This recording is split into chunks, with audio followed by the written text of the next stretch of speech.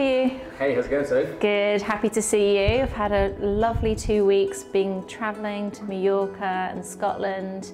Just got back last night and it's a slight temperature difference from Scotland to Surrey, but very happy to be here and excited to give you guys the final part of my home tour. We're going to be finally getting around to a tour of my dressing room. For all of those of you who've been asking, I'm going to show you around the whole room, show you inside my wardrobes, how I organise everything, and some of my favourite key pieces of my wardrobe.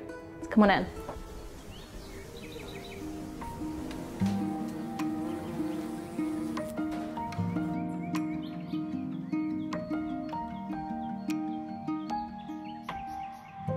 Tell me about what you're wearing. So I am wearing a dress from Lily Silk. I just got this, absolutely love it, timeless piece. I tend to keep all my clothes forever, so I feel like this is going to be a key staple for my summer wardrobe.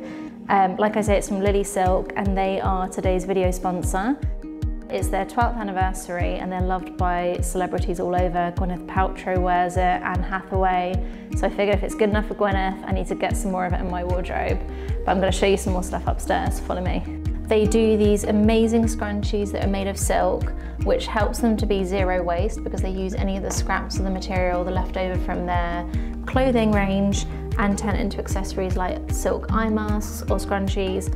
These are silk pajamas and they don't just come in navy. I am having a bit of a navy day today, but they also come in lots of other gorgeous colours, which I'm planning on buying after I've seen how amazing these feel. My next pick from the Lily Silk collection is this silk shirt dress, which is perfect for work. I love wearing a shirt dress, especially in silk, because it just feels so nice on your skin, keeps you really cool. I could wear this all day, from work meetings in the morning to lunch in the afternoon. So welcome to my wardrobe. This is my favourite room in the house. It's where I come to get some peace and quiet, and I get ready in here every morning and then de-stress after a long day at night.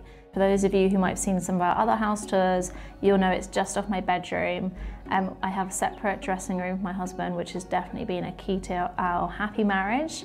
This is where I start my day every morning at my dressing table. This one is from Oka, and I'll link it in the description box if it's still available. I did buy it 10 years ago and I've customised it a little bit actually, because I do love doing a little bit of customisation. I had a slightly darker gold, it's more of an antique brass finish to the legs. This is slightly more sort of bright gold when I bought it, and then I changed the handles to these ones by Armac Martin. I just feel like handles are so important. You touch them every day, you need to make sure that they feel really good quality. But I love this table. It's faux char green. I don't like to have real char green furniture in my house. It just doesn't sit well with me. But it's a really, really good faux char green and really hard wearing. If you spill makeup on it, you can just wipe it clean really easily. So for those who don't know, explain to me what char green is. Okay, char green is stingray skin. So essentially it's like a type of leather, it's stingray skin, and you can see even with the faux char green, what they tend to do is they cut out the middle section where it has like the spine, because it gets this interesting pattern when you polish it off. And then like when you get furniture that's made of real char green, it has this sort of panelled effect. So they've copied the same idea for the faux. But yeah, I love stingrays, so I can't bring myself to have stingray skin furniture in my house. I'd rather have the faux stuff instead. This, again, you might have seen this before, this is a mirror that I've designed with Armac Martin. Beautifully made, all handmade in England, in this antique brass, beautiful. And it's a great size, you can like see your whole face when you're doing your makeup. And then I've got this slightly smaller one, which has a magnifying mirror on one side and then normal mirror on the other. Do you want me to do that again so I'm not pointing that at you? You're absolutely killing it. Okay. And actually, really excitingly, I told you I just got back from my holiday yesterday. I was on EasyJet and I bought the latest house and garden, and I had no idea that this was in here. I was just flicking through. And here it is. The brass vanity mirror is one of the 3 Claremont designs by Sophie Paterson for Armac Martin. This one costs £595. I know it's not cheap, but like I said, honestly, this weighs a ton. It's solid brass, and the material of solid brass is so expensive, and it's also handmade in the UK. It's not mass produced. But I'm really, really proud of these two mirrors, and I love having them on my own dressing table. And then also on my dressing table, I have some photo frames. This one is by Addison Ross. Really cute picture of Ava when she was a baby. Love that. And Mr. P, of course. This was on a holiday in Palm Beach a few years ago. And then I actually need to get one of Oscar because he's missing from my table, but I'll get one of him as well. And then my favorite perfume, this, I cannot pronounce it, is Sophie Patagonia, Biblioteca de Babel, and it smells amazing. Like, I always love a perfume that smells like a Catholic church. I'm not religious, but I love visiting Catholic churches and smelling all the incense. I love the fact this like smells of leather and tobacco and just like really masculine smells is my sort of vibe that I like. Let's get inside the drawer, shall we? Oh, we're not quite ready. Just hide my secret snacks on my phone. This is my junk drawer that you don't need to have too much of a good look at, but I actually had a massive declutter. I was getting ready this morning, so I shoved a few things, with a company called Organised. Great name. They're two girls, Hayley and Gemma, and they organised my two garages, which were literally like hoarder's paradise with me, and then they came into my dressing room, and I had so much anxiety about doing this process because I am a really tidy person, but I'm a collector and I hold on to things, and I also hate like showing my mess. So on the morning that they were meant to come, I was like, oh my God, I can't do this. I'm gonna have to cancel. There's so many other things I should be doing. But I took a whole week holiday from work just to do this, and genuinely it was one of the best things I've ever done. And it saves me so much time. So they've implemented all of this organisation. Got some jewellery in here as well, which shouldn't be there. But you can see like I got these little plastic containers, and I'll link these in the description box below because I use them everywhere in my kitchen, everywhere. Sorry, this is not really camera ready. It looks a little bit messy, but they've labelled them eyes, face brushes, lips, blush and bronze, concealer, eyeshadow. And this was just like a jumbled mess in the morning before, whereas now I'm not joking, I can do my makeup in like 2 minutes because I know where everything is. Just do it really, really quickly and then shut the drawer. When I was designing this mirror collection, I actually based the dimensions on this on like what I thought would be the ideal mirror shape, but I did 3, so I've done a big panelled one as well. Ollie, you can probably share the link and some footage of that. But I chose this one for my own room because you can see I've got this beautiful wallpaper. This is from Fremantle, and it's all hand painted and hand embroidered, and I didn't want to have a really big mirror that was going to cut off this bird up here because I love sitting here in the morning. And even though I've lived with this wallpaper for probably about 4 years, I still sit and admire it every day. Every time I walk past it, I just can't get over the incredible skill that's, you know, someone has hand stitched all of these little beautiful details. It's such a special thing to have. So that's why I have relatively sort of mid-sized mirror, even though it's quite a big room. If you follow us on Instagram, Sophie Paterson Interiors, or you've been on our website, you'll notice that when we do wardrobe doors, we very rarely just do a timber door. I find them quite boring, quite cold and oppressive. So this, being my own house, was a bit of an experiment to see if it was something that was practical to use in clients' homes. And it's actually a fabric wrapped door, and then we just have these custom made antique brass handles. I wanted to see how practical it would be, you know, with the vacuum banging it occasionally. I did this pre-kids. Probably wouldn't have done it after having kids. You live and learn. But actually it's not been too bad. My kids are really, really good. Touch wood, they've never actually got pens and drawn on the walls yet. So I live in hope that it will stay that way. I kind of don't want to be showy-offy because I hate it when people are really sort of materialistic, but this is my weakness and I do love a shoe and bag. So for those of you that have been asking to see inside, this is for you. Let's start with the favourite. So all the shelves, they pull out, oops, there goes my bag. This was a bag that my husband bought me 4 years ago, I think, for my birthday. It's a Fendi Spy and I just absolutely love it. Again, it's a classic. You can wear this for work and transition to the evening for dinner or out for lunch. Love all the hand stitching on that. I always take one of these with me, and it's basically a handbag clip. You clip it on the table when you go out to lunch, and then your handbag hangs from it, because I cannot stand when people put their bag on the floor. It's so unhygienic and just not the right way to look after your bag. So this one is Aspinall of London. My sister bought it for one of my birthdays, I think, but I popped that in whichever bag I'm taking out with me. These three are my pride and joy. This was my first Hermes bag, and I think I bought about 6 years ago. Super practical, love the taupe colour, it's my favourite colour. I'm not really a Hermes huge aficionado, so I think this is called Togo leather, which is quite a soft leather, it's quite pliable, but because it's a casual bag, I like the fact that it's kind of comfortable to wear. The next one I got was this one, and I got this the day I had Oscar. It was a present from me to me, a little push present for myself. This is the Kelly, and again, I think they call this leather gold, and it's also in the Togo. But I love the size of this one, so this is probably the one that I wear the most. And if there is people that love Hermes bags, they're probably going to be cringing at how I store these, because I think I should probably have kind of an insert. And then this was my latest one, which is the Birkin, the Holy Grail.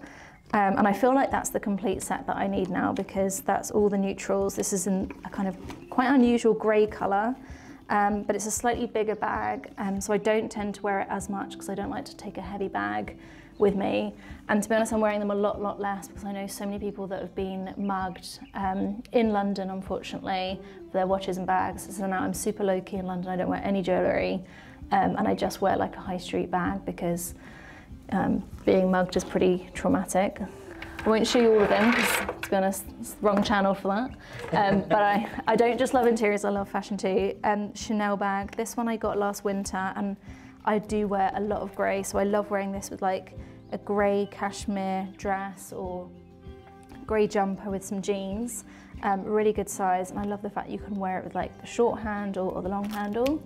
This was my first ever designer bag. My husband bought this for me. We've been together 18 years.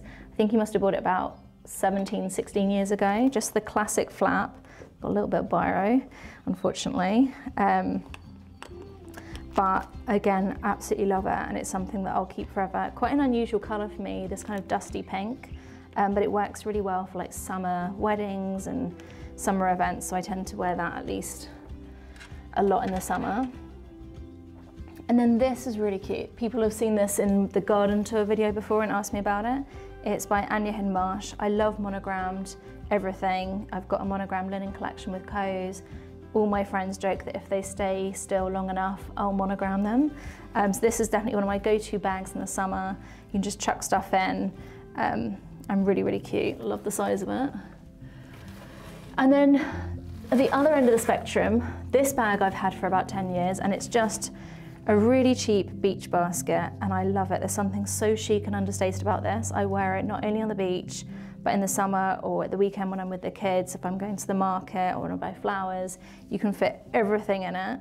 And I think this looks really nice with like a white shirt, some jeans and some white trainers, or if you're on the beach, obviously with a bikini. And then shoes. So as I mentioned, after I had Oscar, my feet went from a size 39, which I've been all my life, all my adult life, to a size 40. And I kept thinking, they're gonna shrink back, they're gonna go back. They didn't. So finally, about 6 months ago, I faced facts that I was gonna have to let a lot of shoes go that I'd loved. We're talking Chanel, Gianvito Rossi, all my favorite brands, and I gave them to charity. One of my friends was doing a huge charity launch for Oasis Children's Charity. Again, I'll put the link in the description box. So it felt good to sort of get rid of them and know that they were going for a good cause. And I think she raised, not just from me, but like she had a lot of friends donate a lot of designer items. The kind of items that you normally think would be too good to give to charity, that was what she was looking for. And I think she raised £55,000, and it all goes to support children that are in sort of vulnerable situations that might go into care in and around Surrey. So although it was painful to let go of some of my favourite shoes that I'd had for 10 years and spent a lot of money on, it felt good knowing that it was going to raise money for a good cause. So ones that I've got left, these are probably my favourites. These are Gianvito Rossi, such a good classic shoe and a really nice heel height. I can't wear really high heels anymore. I'm turning into an old granny. These ones, again, I love tan everything I love. Giambito Rossi in the good heel height. And then I just bought these in the grey suede, they have kind of a lilac colour as well. And I've also got them in a dark green. They're kind of my go-to shoes. If I'm doing work meetings with clients, I can wear them. And if I'm going out for lunch, I can wear them for that as well. These ones, Aquazzura, just such a cool shoe. I love this with like a pencil skirt. And then down here we've got some of my flats. You might have seen these on screen before. I've spoken about these. These are Stubbs and Wootton. I got them in Palm Beach when I was having lunch with a friend. So comfortable. They're literally like wearing a pair of slippers, and I do love some leopard print. I think you dubbed them as man repellent last time. They are definitely man. They repel my husband so much, but I think he's come to terms with the fact that I need a little bit of leopard print in my life. And then the classic Chanel pumps. Again, love these. They go so nicely with the grey bag and really good for work. And these are a new one, Roger Vivier. Again, a bit of a man repeller. My husband thinks they are really granny, but I quite like them. They remind me of the Manolo Blahnik shoes. Can't remember what they're called. I think they're called Hangisi or something. But I actually took Ollie to the Manolo Blahnik shop, but I just couldn't come to terms with the idea of having most of my foot not in a shoe. It felt like I was going to fall out. So I got these instead, but they're a little bit scuffed. So yeah, it's my shoes. And then also in terms of storing them, when I travel, I always make sure that I use these little shoe inserts so that the shoe doesn't crash, and I will share the link for those down below. They're really nice, lightweight. Although the wooden ones look nice in your wardrobe, you will be like over the weight restriction for your suitcase if you put them in there. So these are a really good lightweight option. This is slightly more casual. Some of my other favourite bags are Goyards, and I tend to use the Goyard, I think this is called Artois bag, rather than like the classic one that's completely open. Again, just because I've been mugged years and years ago, I had someone take some stuff out of my bag without me even realising. So I tend to always use bags that have a zip, which this style does, and it's a good size, it's not too big, so it doesn't become too heavy. This one is just a Zara bag, I think. Oh, Whistles. Again, I love that, the contrast and the different colours of leather with the tan and the white. I've got quite a few hats, and then just trainers. Loads and loads of trainers, because I'm a mum and I live in trainers. I've got another pair of man repellers. These, my husband was like, is this a joke? But I grew up in Holland, and I love a clog because I spent the first 12 years of my life there. These are by ancient Greek sandals, and they're a bit clunky, I have to say. Like when I put them on and I walk down the stairs, everyone knows I'm coming because it's like thunk, thunk, thunk. But I'm persevering because I don't want him to be right. And I do love how they look, and I keep going on Pinterest and finding really cool outfits that other women have worn with the clogs. So in here I have all my dresses, and I also have, and this is something that I always recommend, I'm just opening this and realising there's loads of fingerprints on this mirror, but I have a double mirror on a pair of wardrobes, and that's so good because you can stand there and angle it and see all angles of your outfit before you leave the house. So if you have a pair of wardrobes, make sure you put 2 mirrors.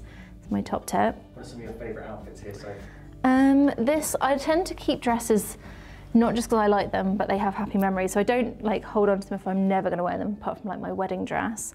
But this one I love. This is by Amelia Wickstead, and I bought it for Britt and Anthony's wedding.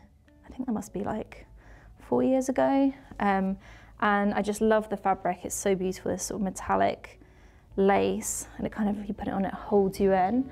And I think it's a classic, but also I love the fact that it's got happy memories. In here somewhere I've got my wedding dress as well. Oh, this is all my dresses that I have a good time in get completely wrecked. So this was the dress that I wore my engagement party with Kevin. So we've been married 14 years. So this is 16 years old. This is Amanda Wakely. And we had a party at his family home in Edinburgh. Like you can see, it's absolutely shredded. People kept stepping on my dress all night because we just danced all night. So I'll never wear it again, but I'm not throwing it out because it's just such happy memories. His mum throws an amazing party, like hostess for the mostess, and she got these waiters they're also opera singers. So they're like serving you canapes and drinks, and then all of a sudden they break into the most amazing opera singing, and they serenaded me, and I had no idea that she'd done that, so it was a really nice surprise. And then in here is my wedding dress. Now I didn't get it dry cleaned, so it's a little bit discoloured, but I didn't get it dry cleaned because, as you can see, it's super beaded. This is Jenny Packham. I loved it. I was a really young bride. I think I was like 24 when I got married. So I was very slim, and I feel like it's the perfect dress to wear when you have like the figure that you have in your early 20s. But I got a quote for it to be dry cleaned, because again, it's a little bit wrecked at the bottom, and it was £800. And I thought, you know what? I think I'll keep £800 and buy like 5 more dresses. And that's my veil. And actually Ava loves, every year, we have this little tradition where we watch our wedding video, which I don't think I can even let you watch, Ollie, because it's painfully bad. But again, just love it because it's got happy memories, and it's nice for the kids to see us getting married. But Ava loves watching it. Then she'll come up here, she'll put on my wedding dress, and then she'll go downstairs with just my veil on, because obviously the dress is too big for her. She's just about to turn 6. And Daddy has to marry her, and then Oscar has to marry her, so she walks down the aisle. But I don't think this is ever going to get worn again. Is there any particular memories that stand out on your wedding day? One that people always laugh and take the mickey out of me for is that I'm so glad I got married at 24, because now I think if I got married, it would just, you know, with Pinterest and Instagram, the pressure on brides and grooms and whoever's getting married is like so intense to make it like Instagram worthy and perfect. But back then I was quite laid back. For me, obviously still was into like interiors and beautiful flowers, but as I was walking down the aisle, I organised the wedding by myself, and I remember sort of like clocking as I'm walking down the aisle towards Kev, I'm like, yeah, Kev, perfect. And then I'm like clocking the flowers, clocking the lights, candles, blah, blah, blah. And the video captures all that. You can see my eyes sort of like ticking off things off my list as I'm walking down the aisle, and they're like, only you would be like checking that the details are right as you're walking down the aisle. But I have so many happy memories on the day. I remember just feeling, Kevin always says like that was the calmest he's ever felt in his entire life. Like he just felt so in his body, so grounded, like he was in the right place at the right time. Thank God. And I just felt euphoric. I remember dancing to Candy Staten, I can't remember what it's called, but you know, sometimes you want to put your hands up in the air, that one, on the dance floor, and just, you know, sometimes I'm having a really happy moment, I just tell myself like, mentally screenshot this, I'm an old granny because I want to remember this. And I just felt like that about the whole day. I just felt so happy. It goes so fast, doesn't it? It goes so fast, and I always say to, someone gave me great advice before we got married, that you should disappear for just 15 minutes at some point in your wedding day, not for photos, but just sit with your partner and have a glass of champagne or whatever it is you like to drink, and just sit away in a quiet corner and watch people at your own wedding, because it just really slows down time and it helps you sort of take it all in. And we did that, and actually that was like such a good piece of advice, because it's so hard to soak in your own wedding day. Everyone wants to talk to you. You've got to make sure that you're like going around saying hi to everyone. And sometimes you don't even spend that much time with your husband or your wife or your partner. And I remember from our engagement party that happened, because we had so many people there. And so we kind of learnt from that. Although we enjoyed it, we wanted to make sure that we soaked in our wedding day together and we spent as much time together on the day as possible. So let's have a look in the island. Now this was the last addition to this room. Before I had this here, I had a big purple ottoman, which I liked the way it looked. And when I designed the room, I had this vision that I'd have like friends in here, and eventually, hopefully, if I had a daughter, she would sit in here and we'd chat while I got ready. That never really happened. Basically what would happen is I would bung all my clothes when I was sort of like having a mad panic on a Saturday night, couldn't find anything to wear. Clothes would end up there, and it would just be this pile of clothes as you walk into the room, not looking cute. So now I have this island, and it's so good for storage for things like underwear, sports clothes, sunglasses, belts, and I designed it so that it had like a section for each area. So this is my sunglasses, and I think I've shown you guys this before. I've got quite a big sunglasses collection, mostly because my brother-in-law is a sunglasses designer. He has a brand called Sean's. These are Sean's. Basically, I don't know why I have so many sunglasses because I only really wear this pair, and I've only really worn this pair for the last like 7 years. And then what do we have under here? Oh, here's just like some old wallets, and then I have like some costume jewellery in here. This is one of my favourite bracelets, and I've worn this before and people have asked me about it. It's just from a high street shop. It's called Liz Larios. It's not real gold or anything, but love a chunky gold bracelet. This is a faux leather, which I picked because I thought it would be really practical. And it is a Whistler faux leather. And then very quickly, I started to realise you cannot leave anything on this leather because it was a new product that they had at the time. And I don't know if it was like the treatment they put on it or whatever, but it's kind of a blessing and a curse because I cannot leave anything on it. It soaks the dye out of stuff. Which means that I have to keep this really tidy. I only have this tray on here, which I've kind of protected by putting some cotton wool balls. But even there you can see it's sucked some colour out of the tray, so I have to sort of line it up perfectly. So that is really irritating. And in some of these drawers where they're lined in it, you can see, like this was a drawer that I used for belts, it sucked the dye out. So if it was a client's project, I would have had to take this entire piece of furniture apart and have it remade with a different leather. But as it's my own dressing room and I'm too busy, I've just learned to live with it. So on this side, I have like all my underwear. I'm not going to show you those drawers. No one needs to see that. But on this side, I have all my gym outfits. So you can see I've got my gym sweatshirts, and I've got a little label there. And the girls from Organised taught me how to sort of roll your items. I think it's a bit like Marie Kondo, where you can see everything.